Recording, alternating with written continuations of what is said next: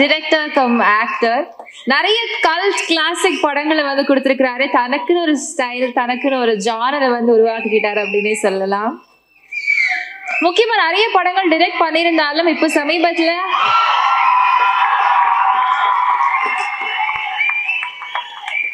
Thank you.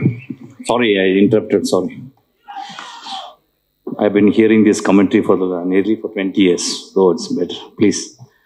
9:45 வரைக்கும் கடைசி பேச ஆரம்பிச்சு. ஒரு டென்ஷனாக இருக்குது. எல்லாமே பேசிட்டாங்க. இது என்னமோ ஒரு பெரிய ஃபேமிலி ஃபங்க்ஷன் மாதிரி இருக்குது. சினிமா ஃபங்க்ஷன் மாதிரி இல்லை. பொறாமையே இங்கே இல்லை ஆக்சுவலாக. யூஸ்வலாக ஒரு சினிமா ஃபங்க்ஷன்னா பெரிய மயிர் மாதிரி பேசுகிறாங்க அப்படின்னு சொல்லுவாங்க.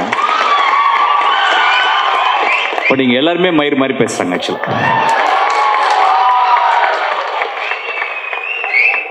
ஒரு முதல் படம், ஒரு குழந்தை ஒரு பெண் தாயாக மாறுகிற தருணம். அங்கேருந்து பேசுகிறவங்க எல்லாருமே பார்த்தேன். முதல் அவங்க ப்ரொடியூசர்லேருந்து ரொம்ப கான்ஃபிடென்ட்டாக பேசினார். இந்த கான்ஃபிடென்ட்றது வந்து சும்மா இல்லை. அதாவது வந்து ஒரு 4 கோடி 5 கோடி ரூபாய் போட்டு ஒரு பெரிய சஸ்பென்ஸ் இருக்கும், என்ன ஆக போகுது அப்படின்றது. ஆக்சுவலாக அந்த சஸ்பென்ஸுக்காக தான் நம்ம சினிமாவில் இருக்கிறோம். நிறைய காசு போட்டு ஈஸியாக கொஞ்சம் அப்படியே பணத்தை தள்ளி பணத்தை எடுக்கிற பிஸ்னஸ் இல்லை சினிமா. நிறைய காசு போட்டு திடீர்னு என்ன வேணால் நடக்கும். பட் அந்த டைட் ரோப் வாக்கிங் இல்லை, அதுக்காக தான் சினிமாவில் இருக்கும். ஸோ அந்த ப்ரொடியூசர் பேசின கான்ஃபிடன்ஸ் எனக்கு ரொம்ப பிடிச்சது ஆக்சுவலி. அவர் இனிமேல் சினிமா விட்டு போக மாட்டேன், இங்கே தான் இருப்பார் ஆக்சுவலாக. அப்புறம் நான் எழுதிக்கிட்டு இருக்கேன் அடுத்த படம். ஸோ வந்து ஒரு 2 நாளுக்கு முந்தி ஒரு க்ரூ வந்துச்சு உள்ள வந்து உட்காந்து பார்த்தா யார் டேரக்டர்னு பார்த்தேன். ஒரு பையன் வந்து உட்காந்தான். அவன் ஃபேஸில் சிகரெட்டு நிறைய அடிக்கிற மாதிரி ஃபேஸ் இருந்துச்சு. அப்போவே படம் ஹிட்டுன்னு தெரியும்.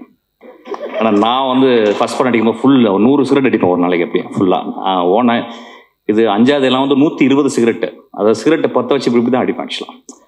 அது அந்த டென்ஷன் இருக்கும். அந்த டென்ஷன் இருந்தால் தான் டேரக்டர் ஆக்சுவலி. ஸோ அந்த படம் நிச்சயமாக ஹிட் ஆகும்னு நினைக்கிறேன். உன்னை பார்த்தவொன்னே நான் அப்படி தான் ஃபீல் பண்ணேன். அப்புறம் DieNoSirsனு டைட்டில் ரொம்ப ரொம்ப எப்படி சொல்கிறது, ரொம்ப வித்தியாசமான டைட்டில். அது கீழே ஒரு சப்டைட்டில் கொடுத்தேன். அது ரொம்ப கொஞ்சம் மோசம்னு வச்சுங்களேன். DieNoSirsனு அது இன்னும் புரியவே இல்லை எனக்கு ஆக்சுவலாக. பட் ஓகே, ஏதோ சம் ஃபன், ஏதாவது யூ கிக் ஆன் யுவர் எப்படி சொல்கிறது, ஒரு லேட்டரல் கிக்கு மாதிரி இருந்துச்சு ஆக்சுவலாக. அதுக்கப்புறம் அந்த பையனுடைய அந்த ஹீரோ பையன் வந்து என்கிட்ட பேசினான், ரொம்ப தாழ்மையோடு பேசினான். அப்புறம் முதலாவது இங்கே எனக்கு ரொம்ப பிடிச்ச இடம், ஏன் நான் இப்போ திரும்பியும் டிஸ்கஷன் ரொம்ப தம்பி ஓடலாம். ஆனால் மணியாச்சு நான் ஃபங்க்ஷன் போகணும் அப்படின்னா, இல்லைடா நான் வரலடா அப்படின்ட்டேன். உடனே அவன் சொன்னான், ஆனால் போனி கபூர்னா எனக்கு தெரியலை. போனி கபூர்னா நம்மளுக்கு தானுன்னு தான் தெரியும், போனி கபூர் என்ன தெரியும். அதனால் போனி கபூர்னா அப்படி நான் என்னடா பண்ணணும் அப்படின்னா, இல்லை நான் அவர் தப்பாக எடுத்து பாருன்னா எங்கள் ஃபேமிலி ஃப்ரெண்டுனா. என் தம்பி somehow related to Fani Kapoor sir family, I don't know, but I am relate to Sridevi.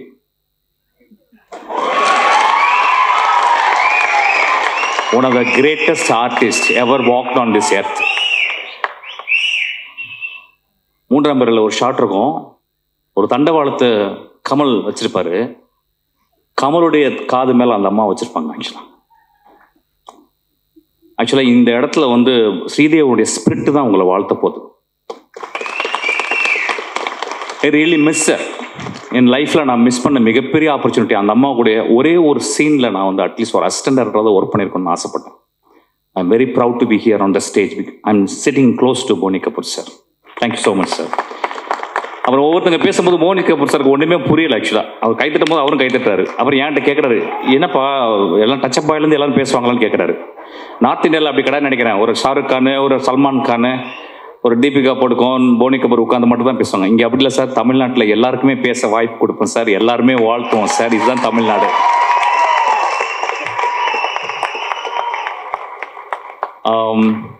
ரொம்ப நாளுக்கு ஆச்சு மேடையில் வந்து பேசி.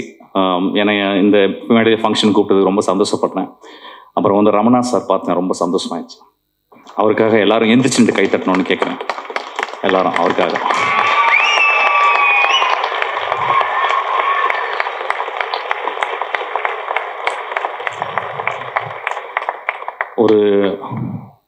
ஒரு பெரிய ஸ்டார் போல தான் அவர் சினிமாவுக்கு வந்தார். வந்து மிகப்பெரிய ஸ்டார்களோட அவர் வந்து ஒர்க் பண்ணார். விஜயோடலாம் ஒர்க் பண்ணார். அப்புறம் ஏதோ ஒரு ஏதோ உடம்பு அவர் சரியில்லை ஆக்சுவலாக. அதுக்கப்புறம் நான் கமலண்ணா சார் வீட்டில் பார்த்துருக்கேன், நாசர் சார் வீட்டில் பார்த்துருக்கேன். அப்போல்லாம் பேச சரியாக வராது. இன்றைக்கி நான் அவரை பார்த்தேன். He managed to talk. So you should come to cinema. You should again work with big people. நீங்கள் மிகப்பெரிய டேரக்டர்னு இனிமேல் தான் இந்த செகண்ட் இன்னிங்ஸ்லாம் நீங்கள் விளையாட போகிறீங்க. ஆக்சுவலாக I think I want you. அவருக்கு பெரிய கிளாப் பண்ணுங்க. அவர் பெரிய படம் பண்ண போகிறார், பெரிய ஹிட்டாக போகுது அப்புறம்.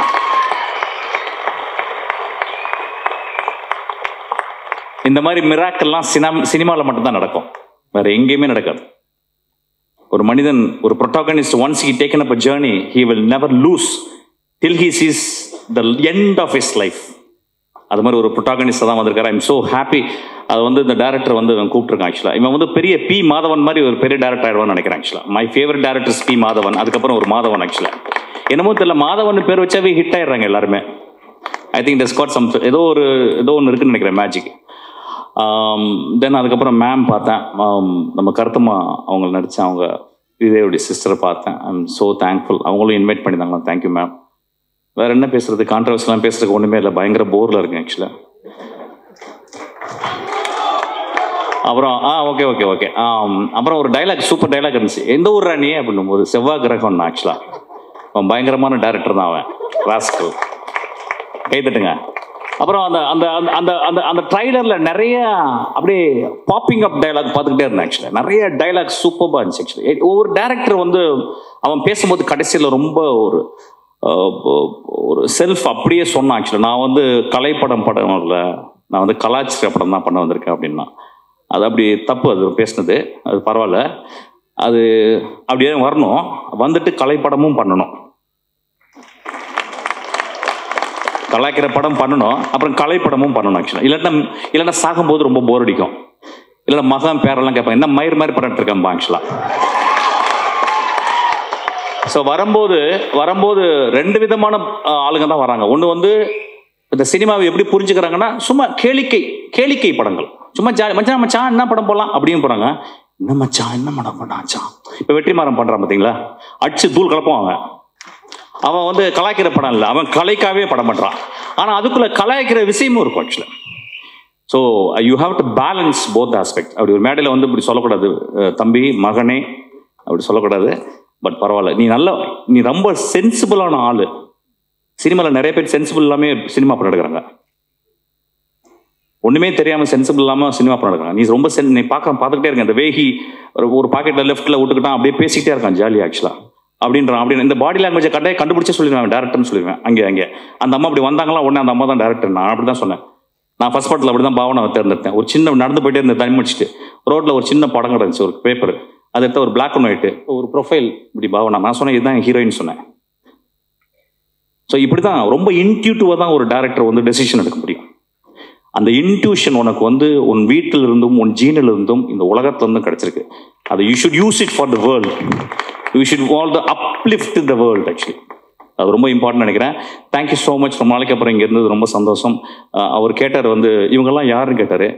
பத்திரிகைக்காரன், இவர் மூத்த பத்திரிகைகள்னு கேட்டார். எல்லாருமே மூத்த பத்திரிகைகள்னு சொன்னேன் சார். ரொம்ப சந்தோஷம் எனக்கு. இந்த ஃபங்க்ஷனை விட எனக்கு வந்து போனி கபூர் சார் பக்கத்தில் உட்காந்து நிறைய எக்ஸ்பீரியன்ஸ் இருந்துச்சு, நிறைய சொன்னார். திடீர்னு ஒரு கோக் கேட்டார், அவருக்கு முடியல, உட்கார முடியல. ஆக்சுவலாக நம்ம பசங்க பேசிகிட்டே இருக்காங்க, நம்ம ஒரு ஆளுங்க பேசிக்கிட்டே இருக்காங்க. அவர் என்னப்பா அப்படி பேசுகிறாங்க அப்படின்னாரு. சார் இப்படி தான் சார் நாங்கள் பேசுவோம், அவர் வழியே இல்லை சார் அப்படின்னு சொன்னேன். ரொம்ப சந்தோஷம். I think deep down in my heart I feel this is going to be a hit film actually. I don't know. நான் எனக்கு வந்து ஒரு ட்ரைலர் பார்க்கும்போது வந்து ஒரு டிப்பிக்கல் கமர்ஷியல் ஒரு கேங்ஸ்டா ஃபிலிம் மாதிரி தான் இருந்துச்சு. ஆனால் something deeper and it says that this movie is going to be a hit actually. So அதனால் இந்த குரூவுக்கு வந்து என்னுடைய வாழ்த்துக்கள். அவர் ரொம்ப நாளைக்கு அப்புறம் வந்து நம்ம பெரிய ஆக்டர் விஜயகுமார் சாரை பார்த்தேன். ஆக்சுவலாக ரொம்ப சந்தோஷம். ஒரு 10 வருஷத்துக்கு ஒரு தான் பார்த்துக்கிறேன். நம்மளுக்கெல்லாம் வயசாகிறது, அவர் அப்படியே இருக்கார். என்னன்னு தெரியல. ஆக்சுவலாக என்ன காய கல்பம் சாப்பிட்றாருன்னே தெரில, என்ன இளவ சாப்பிட்றாருன்னு தெரில. நம்மளாம் வயசாகிட்டே போகுது, தாடியெல்லாம் நடக்குது. அவர் இந்த இடத்துல மின்னிக்கிட்டே இருக்கு, அப்படி மின்னுது அப்படியே. அதுக்கப்புறம் அவங்க பக்கத்தில் அவங்க பையன் உட்காந்துருக்கான். அவன் என்ன வயசு கம்மியாகிட்டே போகிறான். எல்லாருக்கும் வயசாகும். அவன் 18 வயசு ஆயிடுச்சு இப்போ. அதனால அதுக்கப்புறம் பாலா படம் பண்ணுறான். ரொம்ப சந்தோஷம். என் பாலா மீண்டும் வர வேண்டும். இந்த இந்தியாவின் மிகச்சிறந்த டைரக்டர் என் பாலா, என் அண்ணன் பாலா. ஆக்சுவலி இப்போ நான் கேட்டேன், என்ன பண்ணுறாருப்பா, என்ன தண்ணிக்கு அடிக்கிறாருன்னு கேட்டேன். இல்லை சார், தண்ணிலாம் அடிக்கலாம். ஐயோ சூப்பர் பாப்பா அப்படின்னேன். பாலா இன்னும் 40 வருஷம் மிகப்பெரிய படங்கள் விட்டு கொடுத்துக்கிட்டே இருப்பான். I am very proud.